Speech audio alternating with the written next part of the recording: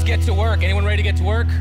Let's get to work. If you have a Bible, and I hope you have a Bible because on Sundays like this, you will need a Bible. Would you turn to Ephesians chapter 2, beginning in verse 19, and then turn to, okay, we're going. And go to Matthew chapter 16, verse 18, and then Romans chapter 12, verse 9 through 10. And the reason you have to have your Bible with you, in fact, if you don't have a Bible and you want a Bible, just keep your hands up for a few minutes and then some ushers will grab some Bibles. They don't know I just said this, but they will do it and they'll grab it and they'll bring it to you so you have a Bible so you can follow along, because all of these will not be on the screen. And I want to show you how these three particular verses are speaking to each other in our series this morning. We're starting a 6-week series called Citizens and Saints.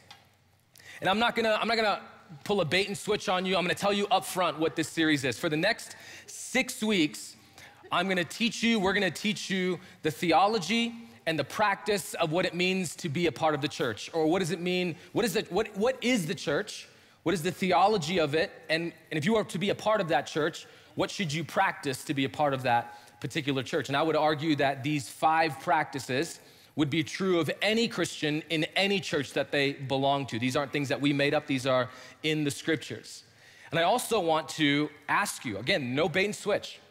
I'm gonna ask you to actually, at the end of the series, to prayerfully consider making a commitment to this house for the next calendar year. So this isn't, you're part of this church for the next 50 years and you can't move anywhere, or you can't do anything. You have to ask my permission to drink water. That's none of that. So so everything you need to know, hey, what does it mean to commit to this church? What does this church believe theologically? What's our doctrine? What are our practices? What do we believe about different things? All of that, starting tomorrow, is gonna be available on our app. So go on the app so you can see everything we believe and what the actual commitment is. But listen, the moment I say commitment to a church, some of us, we sort of,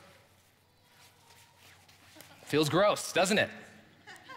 Because some of us, let's be honest, we're very independent. I don't need a group to belong to. In fact, the only thing I'm committed is being committed to nothing. I'm an independent person. I liked my autonomy. I like to do things on my own. And then for many other people, the word church just feels like you're on a losing team, especially in 2021. Because to say you're a pastor in 2021 is almost the equivalent of bragging that you're the captain of the Titanic. You are on a losing team. The boat is sinking. It is a hopeless endeavor. And listen, I get it. I grew up in the church. I grew up in the church in India and I grew up in the church in America. So I have 2 different contexts of churches. I grew up in the church. I was born in the church. I was raised in the church. You know what's coming. I was probably conceived in the church, okay? So I get it. I get when people ask that question, what good could possibly come out of the church? One of my favorite stories is in John chapter 2. Jesus begins his public ministry and Philip begins to follow Jesus. Philip, upon realizing who Jesus is, goes and he tells his friend Nathanael, we have found the one, we have found the Messiah, he's come out of Nazareth. And his friend Nathanael says, what good could come out of Nazareth? So I get it. When we say, hey, come to church, be a part of a church, well, what good could come out of Nazareth? What good could come out of the church? And yet, if you read the scriptures, Jesus is not right now in heaven directing the angelic choirs. Jesus is not getting a board together to figure out how to start more nonprofits to meet the needs of humanity. Jesus is not planning the next great epic worship tours. The only thing Jesus is doing between now and eternity, according to Jesus, is building his church and calling you and I to be a part of it. When I think about the church and where it is today, in 2021, churches that are riddled with scandals. I mean, it's almost as if it's just commonplace now. Fallen pastor, fallen church, scandal after scandal, trauma, abuse. I was watching a documentary a few weeks ago about World War II. It's one thing to know that the Catholic Church, the church, capitulated to the Nazis. It's a whole other thing to realize that they helped actual war criminals escape. Joseph Mengele, the angel of death, who ran Auschwitz, one of the most evil men in the history of the world, had the church's help to change his identity and move to Argentina. And so you're thinking to yourself, why could you be a part of something that has all of this baggage with it, that has all of this destruction and evil that's a part of it? Why would you want to be a part of this? And when I think about the church, I think about the words of T.S. Eliot, the great poet. In 1934, he wrote a poem titled The Rock. And it was actually a poem written as a fundraiser to help 45 different church buildings rebuild. But for T.S. Eliot, he knew that it wasn't about the building. It was about the community that was being built. It was about having a place where the knowledge of God was known and taught. It was a place, as he called it, a sanctuary for those who felt alienated by the world. And he says this line in this poem. He says, "The church must be forever building, for it is forever decaying within and attacked from without." So let's just set this from the onset. Why would the church be necessary? Let's first get to what the aim of the Christian life is. If the aim of the Christian life is to behave better, if the aim of the Christian life is to just look the Christian part, then you absolutely do not need the church in your life.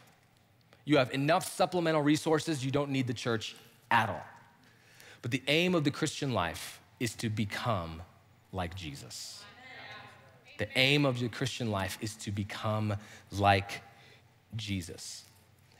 We live in a culture today that's obsessed with doing. What are you doing? What are you doing? What are you doing when you graduate? What are you doing when you get married? What are you doing when you get your first job? What neighborhood are you gonna move to? We're in a culture obsessed with doing, and the scriptures are more obsessed with who we're becoming. My middle son, Eli, all my kids are in swim lessons because they're brown and they think they know how to swim, but they don't know how to swim. Like, we know how to swim. Listen, if you have to have floaties on, it doesn't count as swimming. You have to learn how to swim.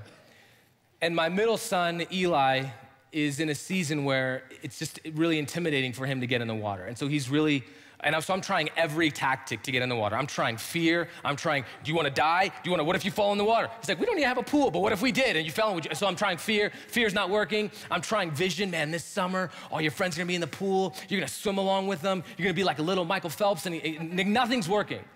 And I'm starting to get agitated with him, and I'm starting to now get angry at him for not getting in the water.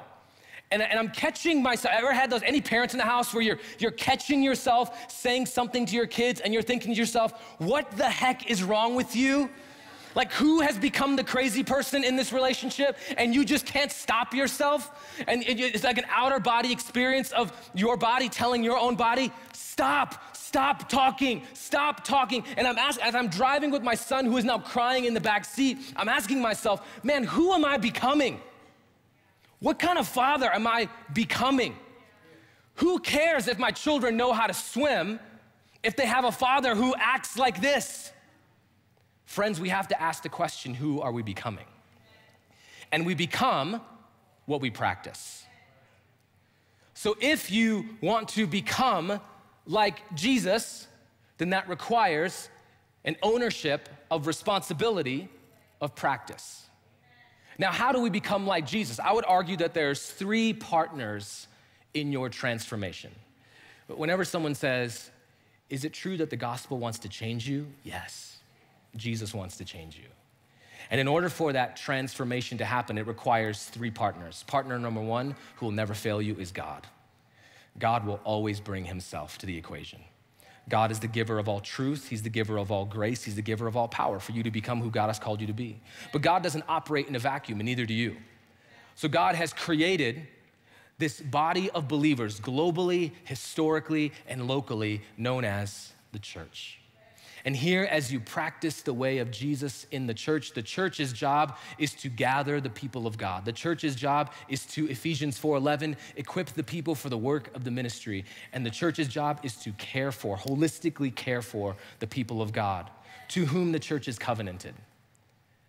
But the third person in that equation is you. You actually have to take ownership of your own faith. See, for too long, when I was growing up, it was primarily the church's responsibility to raise our kids. So go to Awana, go to VBS, get your flanograms, wear your Lord's Gym t-shirt, you get to church and the church will raise you. And the question you gotta ask is, well, how's that going? How's that going? Because the church has become ineffective in doing that. Listen, parents, whether your kids are in high school or your kids are in elementary school, you don't partner with the church to raise your kids. The church partners with you to raise your kids.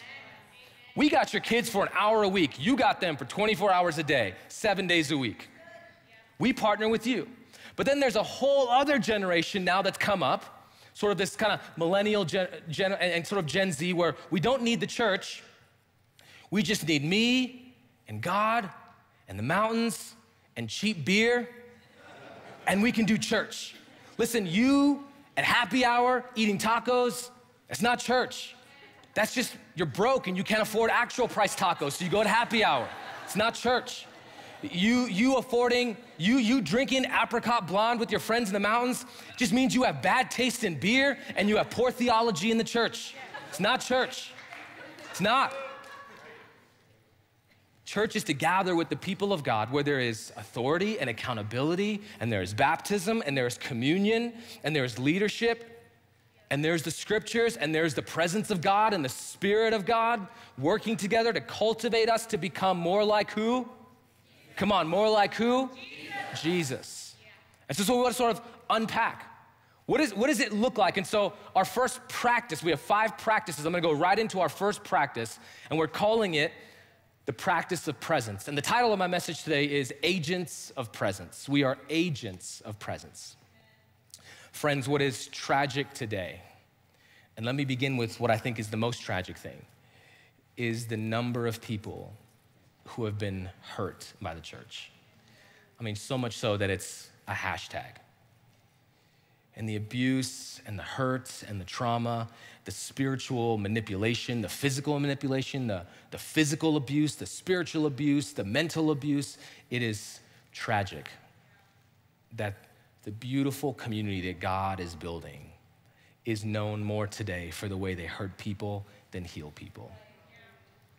What's equally as tragic are the number of confessing Christians. You know, Joey, I don't know what it means when people do this. Christians.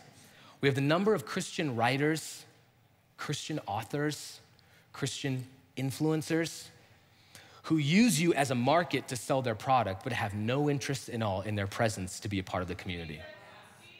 So they'll sell you their books, sell you their blogs, sell you their CDs, not CDs, singles, they'll sell you all that stuff, all their products, but want nothing to actually do with their community. What's tragic today, I was driving with Alex. Alex is my good-looking younger brother who's our young adult pastor here. And every time I'm with Alex, I'm like, man, I'm ugly. But that's a different story for a different day. And I was telling Alex, you know, like, I have all these things that pastors say that I sometimes catch on social media, and I have a growing list of things pastors say that really just frustrate me and irritate me. One of the ones is this: ever heard a pastor say, "I don't know who this is for"? Ever hear that one before? I don't know who this is for. What that tells me is that pastor and those ministry leaders know their congregation theoretically, but they don't know them intimately. When I want to preach to you, because I know that you're going through 6 years of cancer. I want to preach to you because today marks the day that 2 years ago, you lost your husband. I want to preach to you, the one whose second child is wandering from the Lord, and you're wondering if all the mistakes you made when you were first parenting have now caught up to you. I want to preach to you, the stay-at-home mom that is more filled with guilt than vision. That's who I want to preach to. I want to know you intimately, not just preach to you theoretically. And it's tragic now that people are part of churches where they're known in theory, but they're not known in actual presence. So if they were gone, they wouldn't be missed because you're just sort of an empty seat. But you wouldn't actually be missed because you don't actually believe your presence is a gift, and no one's ever told you that you actually belong. It's tragic. It's tragic. And I'm hoping today that we begin to set the course of the future, and that the church of the future actually calls people to the highest biblical standard, not the lowest cultural value. So go with me. That was just the intro. So go with me. Go with me to Ephesians chapter 2, verse 19 through 20. Verse 19, Paul writes this to the church in Ephesus and the church to us today.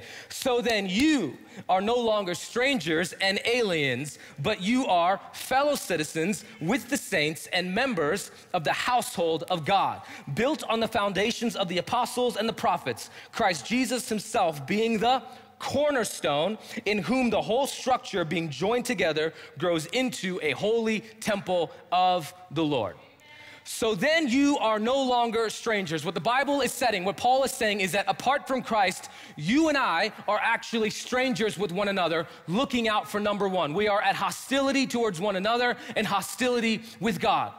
But now in Christ Jesus, we are now brought together, no longer aliens or strangers, but now into the family of God together. We are now part of, as Dr. Tony Evans would say, a covenant community of God and his people. And it all hinges on that word, but. I told you there's a lot of buts in the Bible. You were strangers, you were aliens, but now you are no longer. When he says no longer, Paul is not giving you a suggestion. I suggest to you that you're no longer something. He's actually giving you what is known in the scriptures as an indicative, a fact, a truth. The Bible is split into two categories, the indicative and the imperative. The indicative is that which is true. Whether you like it, whether you feel like liking it, whether you want to believe it, it's true. For God so loved the world. That is true. And based on the indicative is the imperative, what you and I should now do. How should we live? What must we obey? So it is true. He's not saying that you might have a feeling that you belong. He's saying what is true is three things. Based on the fact that you are no longer a stranger, no longer an alien, there are three true things about you and I. Truth number one, we are fellow citizens. Paul says in Ephesians chapter 3, verse 20, that our citizenship is in heaven. Let me be very, very clear to you. The gospel is not a ticket to heaven. The gospel is not good advice on how to live like good pagan people.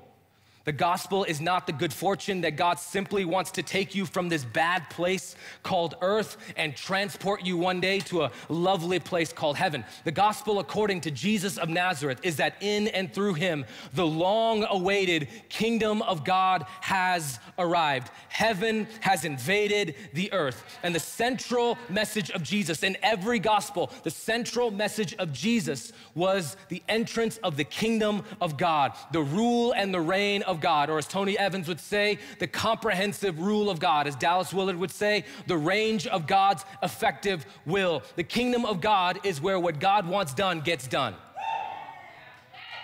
That is the central message of Jesus, that you and I need to live in an unshakable new kingdom. And the entrance into that kingdom is not behaving well. It's not spiritual inheritance. It doesn't matter what your parents believe. It doesn't matter what other people believe. It doesn't even matter what your church believes. The entrance into that kingdom is your personal confession and repentance that Jesus is Lord. That is the entrance into that kingdom, to confess his lordship, to repent, to turn from your ways into the way of Jesus, and to be baptized into a local church, globally, historically, and locally, to be filled with the power of the Spirit, and as the scriptures say, walk in a manner worthy of your calling. Now, the result of coming into that kingdom is that you are now a citizen, which means, listen to me, which means you live here now, though as one whose full allegiance is to the kingdom of God. Yes, we celebrate your ethnicity. Yes, we celebrate our nationality. We should. Your nationality and your ethnicity is not something that is wicked and evil. I am ethnically Indian, and I'm working on right now my citizenship to become an American. Y'all don't know how hard it is, filing paperwork. I mean, how hard is it to be an American citizen? I got a wife for 15 years and 4 kids. Like, what else do I gotta do? You know? And you guys don't know what it's like to be married to a citizen. I gotta be real careful with what I say to Hannah. Say, your wife might kick you out the house. She might kick me out the country. Okay, so I gotta be real careful. Because she gives me that look, and I know what that look means. Deported. I get it, I see it. I see it. She's like, what'd you say to me? Doot, doot, doot. INS. I'm sorry. So we celebrate our ethnicity, we celebrate our nationality, but make no mistake, your highest allegiance is not to a flag or to a people. Your highest allegiance is to the cross of Jesus and his kingdom. We live as a people with heavenly rights, with heavenly inheritance that cannot be shaken. Every kingdom of this world can be shaken economically, physically, socially, politically. Even the kingdom of your own life can switch on a phone call. One of my friends years ago that I led to the Lord, he called me on Thursday. His life switched in an instant. He had a significant pain in his knee. He thought he tore his ACL. Turns out it's bone cancer. He has 3 young kids under the age of 7. And next week, they might have to amputate his leg, which is maybe best case scenario. They have to treat him with radiation and all that. He doesn't even know if he'll live to the end of the year. But listening to the hope that he has in the Lord, yesterday as I called him, our kingdoms can be shaken that fast. But the Bible says in Hebrews, but ours is a kingdom that is unshakable. And as citizens, we are agents of and ambassadors of the kingdom of God to our relationships, our cities, our neighborhoods, our places of work. And the church, listen, is a microcosm of the kingdom of God on earth. The church is not a club. The church is not an exclusive thing that people are not allowed to be a part of. The church is not even a good hobby. The church is an embassy. Whenever I take my wife to India, the first place I take her is to the United States Embassy. I take her, I'm like, here's the embassy, and it's gated, and there's Marines guarding the door. And I tell her, if this country is falling apart, if anything happens, don't go to the nicest hotel, don't go to the hospital, don't even go to the church. Go to the US Embassy, and you run towards them, and you show them your passport. They won't let me in, but they'll definitely let you in. Because even though that embassy is in India, once you're in there, it's American soil. That's what the church is. Though we are on earth, this is kingdom soil. Your home is kingdom soil. Your cubicle at work, kingdom soil. Our vision is that we would own this entire property. So when people drive by, that's kingdom soil. The kingdom of God is there, and these are embassies of the kingdom of God. And as every embassy in the world has ambassadors, we are ambassadors of that kingdom. We don't represent our kingdoms. The good ambassadors, the best ambassadors don't represent their interests, they represent the interests of their nations, of their kingdoms. In the same way, we represent the best things of the kingdom of God, not our own preferences. We are citizens of a new kingdom. Secondly, second truth about this, we are citizens with the saints. If you read almost every New Testament epistle, they begin with Paul, Peter, so-and-so, to the saints in Ephesus, to the saints in Rome, to the saints in Corinth. Now, who is a saint? Now, culturally, sort of Christianese, a saint is just sort of a good person. Like, oh, the sweet young boy helped me get my groceries in my car. What a saint. Right? It's just like you're a good person. You held the door open for someone. You're a saint. You paid your bills on time. You're a saint. You don't swear except when no one's listening. You're a saint. So we have this sort of cultural saint kind of, kind of like a good person. Now, culturally, in Christian culture, there are people who are known as saints. Now, this is primarily from the Catholic tradition. Now, to be a saint in the Catholic tradition has 10 steps and can cost up to millions of dollars. You wanna know the 10 steps? Say, I wanna know. All right, first, you gotta be Catholic. That's number 1. Number 2, you gotta be dead. 3, your life has to be investigated because, fourthly, there is a local following that has arisen because of your life. 5th, a local bishop has to send your case to the Vatican. 6th, you have had to have prayed for a miracle in your life, and that miracle has to have happened. Well, 7, that miracle has to be investigated. 8th, the Vatican declares, 8th, you have to pray for another miracle, and then after that miracle, then the Vatican professes you as a saint. 10 steps, millions of dollars, lots of prayers for you to be a saint. And you gotta be dead, by the way.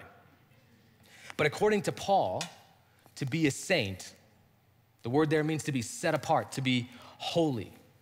To be a saint means that you have now been transitioned or transformed from one who is a sinner into one who is holy by the blood of Jesus. Not no work of your own. The only miracle that's happened is that the miracle of your death has now turned into the resurrection of life. By no work of your own, by the work of Jesus and Jesus alone. So to Paul, to be a saint takes one step, to be in Christ. To be in Christ, you are a saint. Saints are those whose entire happiness is found and sustained in the person of Jesus Christ. It is a person, the people who live in the holy fear of God and tremble at his presence, but not as those who are afraid of his judgment, but rather those who are delighted to be overwhelmed by the beauty and the transforming presence of a perfect being who in an instant could wipe us from the face of the earth, yet instead chooses to include us in love and joy that has existed from eternity past and will continue into a never-ending future. And we, those of us in Christ, we are not just saints who wander aimlessly. Rather, we who were once alienated from the life of God and lived as orphans have now, through the blood of Jesus, been invited to participate in the household of God, historically, globally, and gathered locally. And then truth number 3, you are fellow citizens with the saints and members. Members simply means those who belong. Dr. E. Stanley Jones said, if you belong to Christ and I belong to Christ, then we belong to each other. Which means, friends, listen to this very carefully. I posted this on Facebook a few weeks ago and it blew up real quick. And my mom was like, please stop commenting. it was going fast. Which means to be a Christian is to belong to the church, historically, globally, and locally. As a member, you have gifts meant for the blessing of the body of Christ. You are blessed by those gifts of others. You are needed in the body of Christ, and you belong, and listen to me, your presence matters. One of my favorite couples in the world are Bob and Judy Culp, Fort Wayne, Indiana. And they would sit in the front row. Now, they were probably late 60s. And Bob is, I'm talking man's man. I mean, Indiana already makes these excruciatingly strong farm boys to begin with. Whenever I need something moved, you know, Jason's from Indiana, I'm like, Jason, come move my car. You know, and Bob is a man's man. I'm talking muscle. His hands are like sandpaper. He could outwork a group of 20-year-olds like that. And Bob and Judy would sit in the front row, her body riddled with cancer. Their marriage just years ago, which was once divorced, now the Lord reunited. And they would stand hand in hand and they would worship together in faithfulness. And I'm the worship leader. And yet, Bob and Judy Culp, who know nothing about music, who've never taken a music class, probably know less doctrine than I know, are in the front row encouraging me, the worship leader. The moments that I don't want to believe in God's faithfulness, the moments I don't want to sing about God's faithfulness and God's goodness to people, their presence matters. Friends, your presence matters. It matters in the body of Christ. So when we say the word membership, I know there's some feelings that get conjured up. For many people, the idea of church membership, you're just uninformed. Not in a derogatory sense, you just don't know what the scriptures say, and that's good, that's okay, that's good. We're here to learn together. Some of us, though, are just fiercely, fiercely independent. Some of us are just indecisive. Like, my Lord, make a decision one day, like one way or another, just make a decision. And then some of us are deeply wounded, myself included, deeply wounded. And to all of these things, my prayer for this series is that you would grow in the knowledge of God, you would grow deeper in the fellowship of believers, and that the Lord would heal you. Like in these next 6 weeks, God would fully heal you of the hurt that you have experienced. I love the words of Jackie Perry Hill. She says, the only place to be healed from church hurt is with the church. Now, let's continue in our time remaining. As fellow citizens with the saints and the members, what's happening to us? Do we sort of just gather for the sake of gathering? It's like, oh, this is a fun club. I got to go from my club meets at 9 to 11, and that one meets from 11 to, you know, whatever. Like, is it just a fun thing we get to do? What's actually happening? Well, the scriptures tell us in Ephesians that we are joined together and we're being built. One of the most incredible places I've ever gone to before, and I've been there multiple times, is the Taj Mahal. There's nothing like it in America. I'm sorry, there's nothing like the Taj Mahal.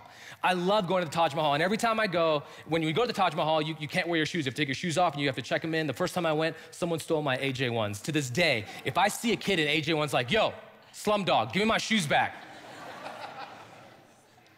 There's nothing like the Taj Mahal. But when you look at the Taj Mahal and this incredible, incredible structure, you ask yourself two questions. Who built this, and for what purpose?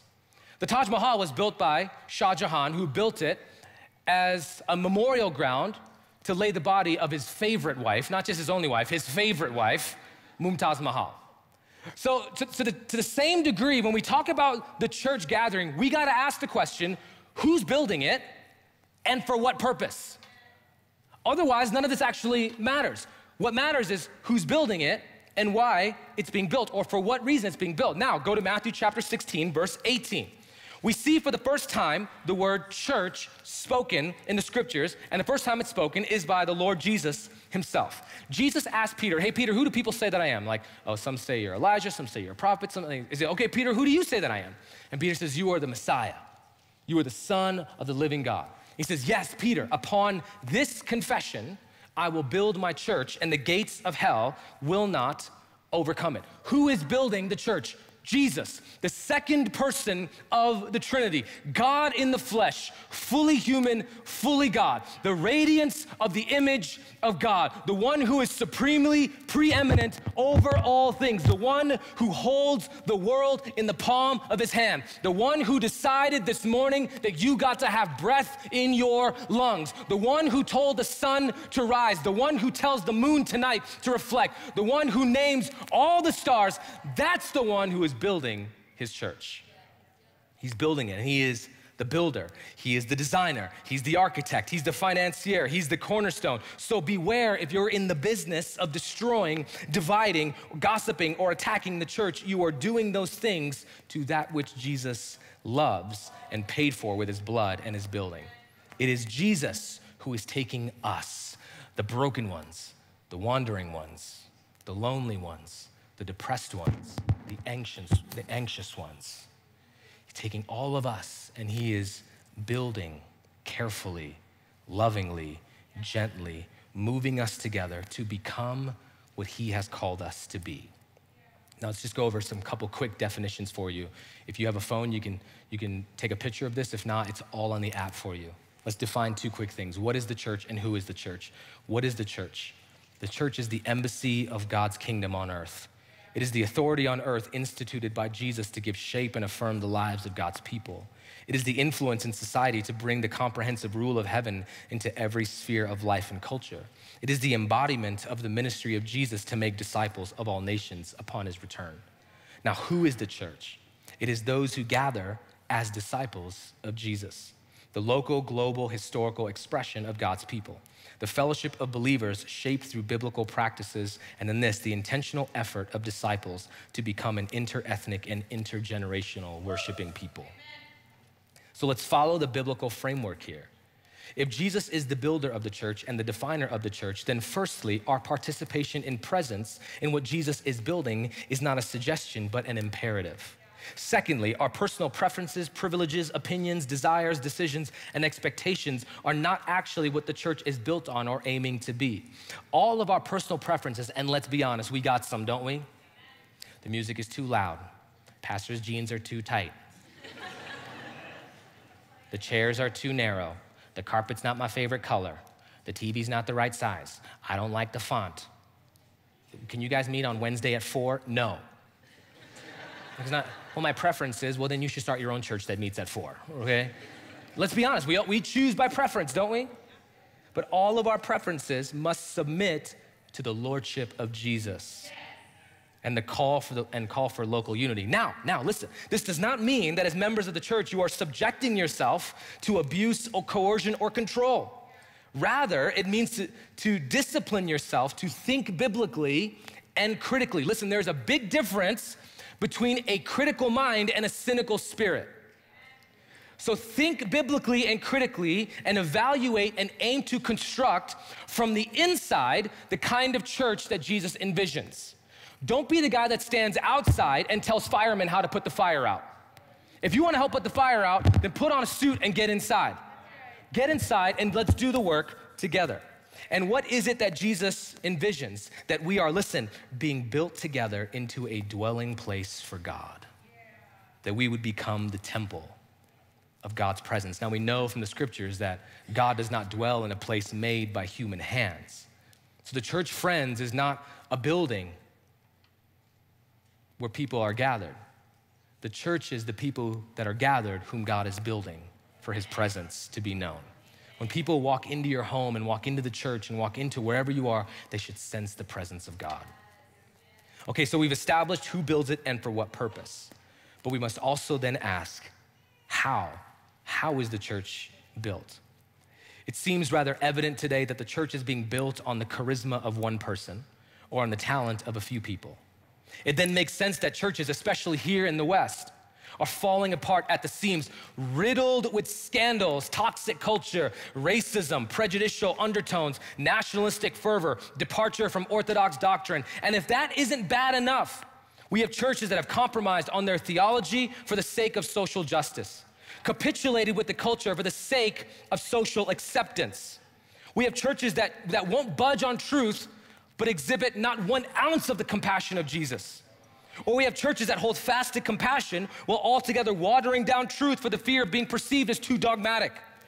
In other words, we have churches who have become weak and ineffective because they have forgotten that the primary building block of the church is not money, personality, cultural relevance, or social influence. Rather, the church as Jesus has defined it and designed it is to be built on from the earliest day to the present day, and most certainly the church of the future is built on love. Love. Now, to sort of end our time, we're gonna go over our practice. I sort of set the stage for us. There's 5 membership practices found in Romans chapter 12, beginning in verse 9 through 10. So go with me here for just a moment. But it all sort of begins in verse 12, in verse 9, I'm sorry. In verse 9, Paul says, he's speaking to the church, let love be genuine and abhor what is evil. And here's for our first practice. When we talk about presence, practicing presence. Love one another with brotherly affection, outdo one another in showing honor. This church is to be built on love. Love, which means to seek the highest good of those with whom you are covenanted to.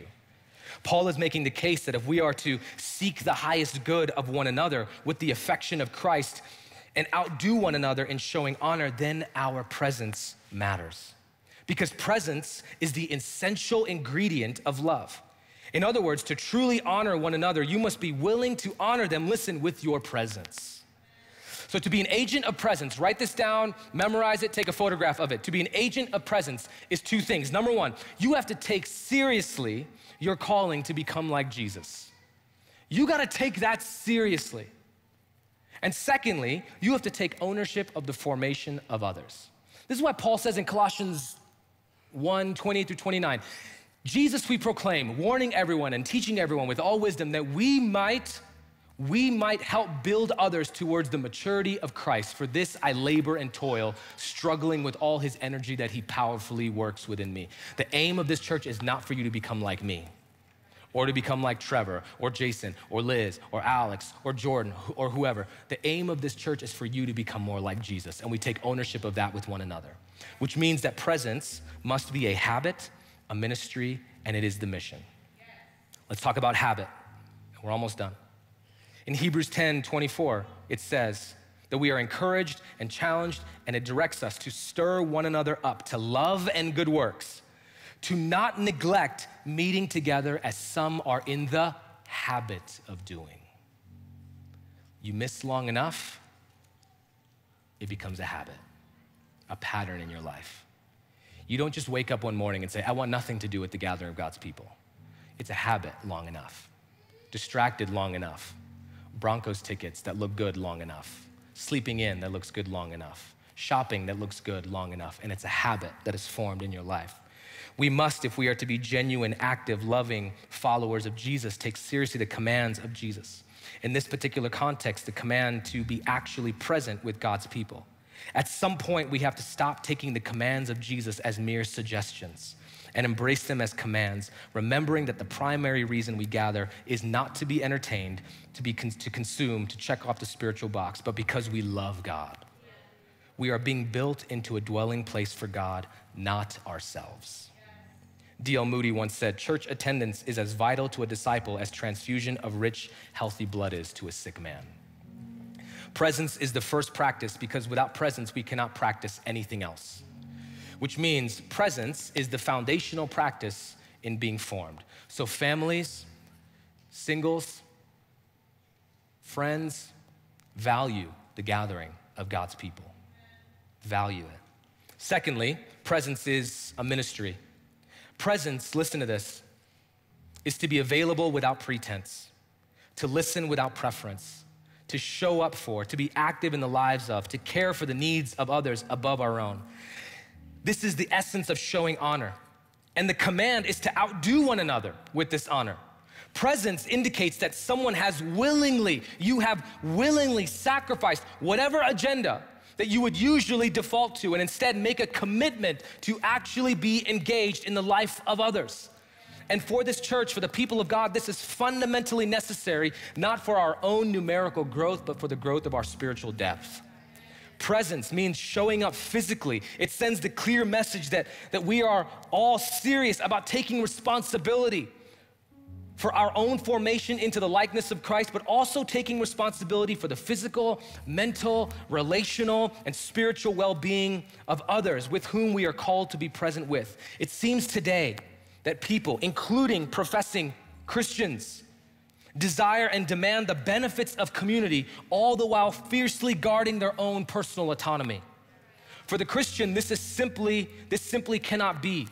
Presence, especially in the church, with the church, gathering with the church in the assembly, gathering in the homes of believers, is the remedy to the culture that hides behind screens and digital networks. Physical presence is to embrace a life together with others and working for the good of others. Now, finally, presence is a habit, it's a ministry, but it's also the mission. I'll end with one last story. Several years ago, my wife and I were traveling in Bangalore. Bangalore, you could argue, is the sort of tech center or the Silicon Valley of India. As we were on the streets, we were shopping. My brother was over there negotiating $1 off a watch that he really wanted. My wife and I are walking, and if you heard this story, I apologize, but it was one of those moments. Ever had a moment in your life that's just seared into your mind, and the Lord took that moment and just changed the trajectory of your life? It was that moment, one of those moments for me. And as my wife and I are walking, we see a girl laying on the streets asleep. She must have been 15 or 16. And what caught our attention was in front of her was a girl, must have been 2, 3 years old, only wearing a shirt, playing with an empty water bottle. And my heart just begins to just shatter in a million pieces. And I'm thinking to myself, we have a 2-year-old at home who has the best of everything, born in the best hospitals money can buy, has apparently babies today need these, NASA-shaped, NASA-engineered bottles to get milk because apparently the old-fashioned way doesn't work as good, and just the best of everything. And here is a 2-year-old child with nothing except a teenage mom sleeping on the street. And so I begin talking to her. My cousins are with me. We begin talking to her, and clearly she's hungry. So as we're talking, because my wife doesn't know Tamil, I said, Hannah, can you go get her some food? And so she looks around, and the best food she could buy, this is a true story, is Kentucky Fried Chicken. So she goes and gets Kentucky Fried Chicken for this little girl, and we're trying to wake up the mom. We're trying to wake her up, and she is just dead asleep. And at a certain point, we are now sort of violently shaking her. And I had this thought that she actually was dead. And after a while of shaking her, asking her to wake up, she sort of, blood starts coming back to her head, and her eyes open, and she sort of sits up. And as she sits up, there tucked beneath her was a probably 2-week-old naked infant girl.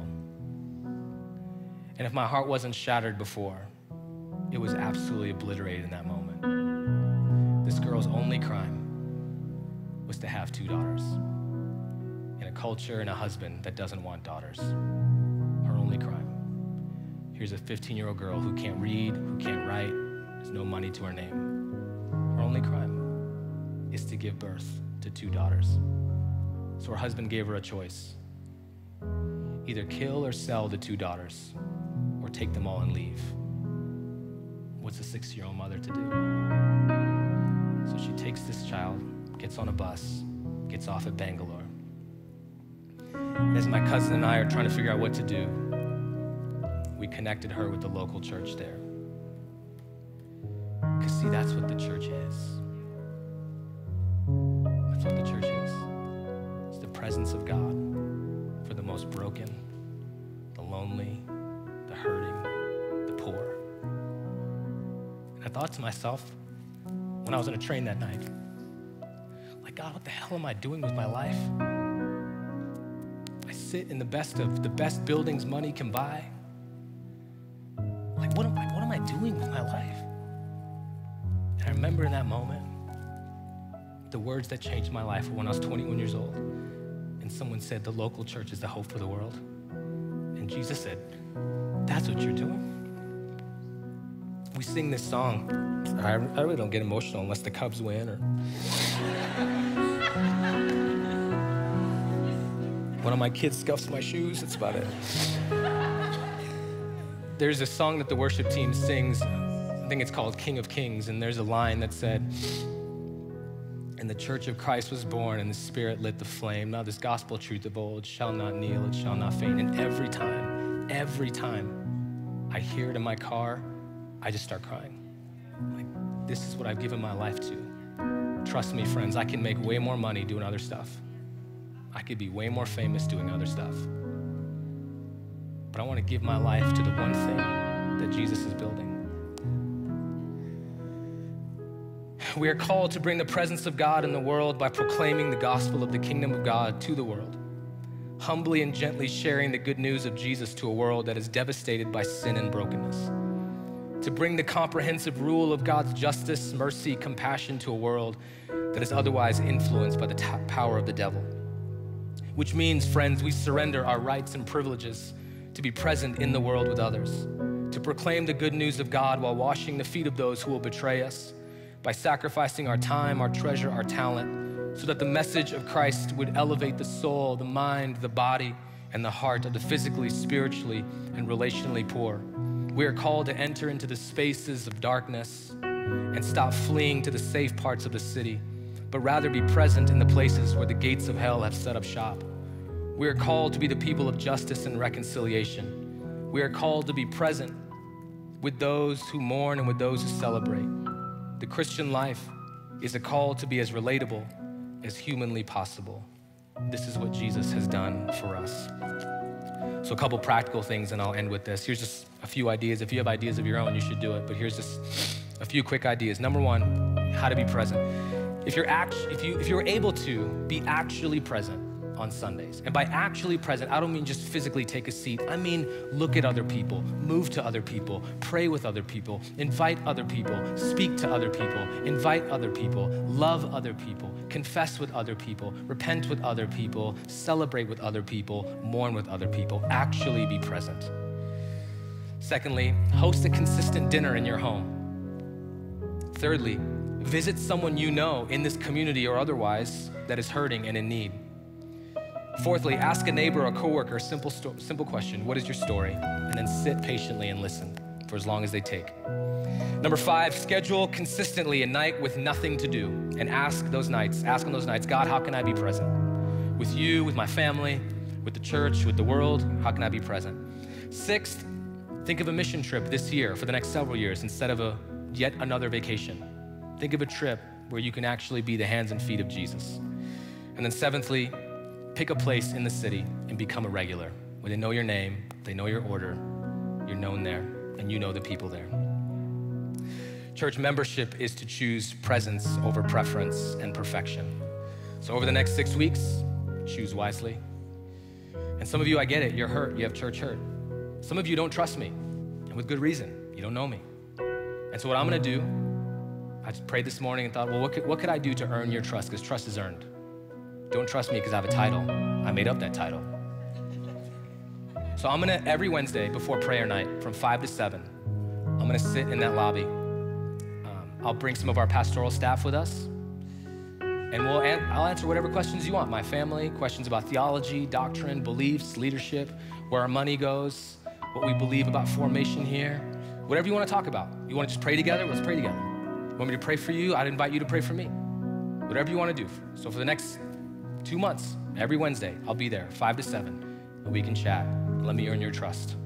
Let us earn your trust. And I pray that over time, God will heal you in this place and give you a vision for what it means to be a part of his people. Amen.